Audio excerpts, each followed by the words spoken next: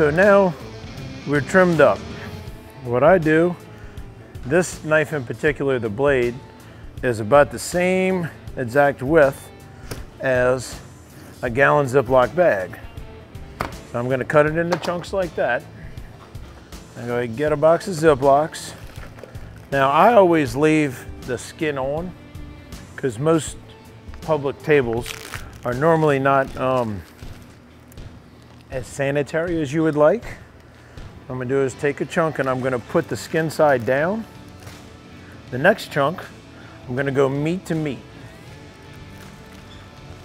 like so. And that way, if there is any bacteria or anything like that on the skin, it's not gonna get on the actual flesh that you're gonna be eating.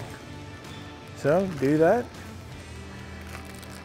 And right there's a whole lot of love and yumminess ready to go.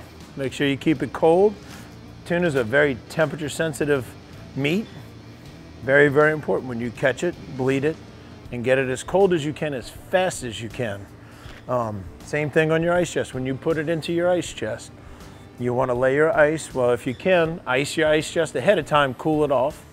And then you want to layer ice, then put your Ziplocs on top, you know, full of fish, another layer of ice, layer of fish, layer of ice, so on, so on. If y'all on a real hot and heavy bite, or if it's gonna sit in ice chest for a day or two, go ahead and crack the drain plug. Because I mean, there's no guarantees that this can't open up, and you don't want this fish sitting in fresh water at all. You'll basically reduce it down to canned tuna fish. So if you go ahead and you crack it, it'll let all the melted ice and all that water drain out. That'll be the best way and best thing you can do to properly take care of such beautiful, tasty fish.